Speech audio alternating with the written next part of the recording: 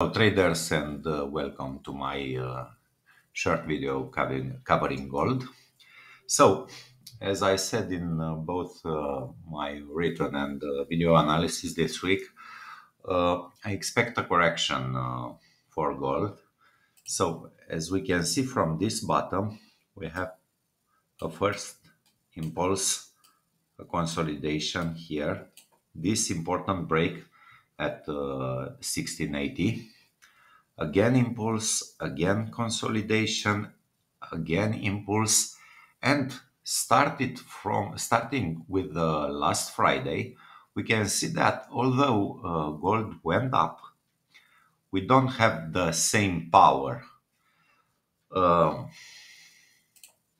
So once we have break under this trend line, we can consider this a top.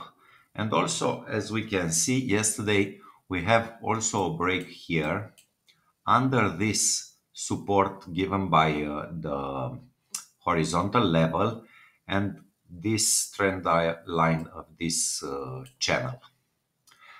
At this moment, after touching this support, we can see here, after touching this support, the price started to rebound, but in my opinion, the correction will go further.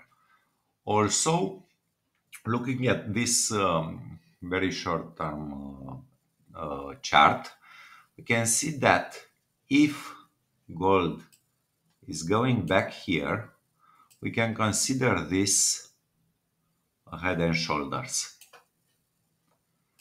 So, for this to be a head and shoulder, we need also this break. So under yesterday's low. This will confirm the pattern and also will give scope for such a drop.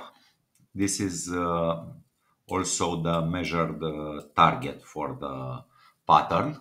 And this measured target coincides with this important support at 1720. So, as long as the price is under this level, the highs from this week, I will stay bearish, and as I said, I expect further weakness for gold and finally to reach this target. Thanks very much for watching. Bye bye.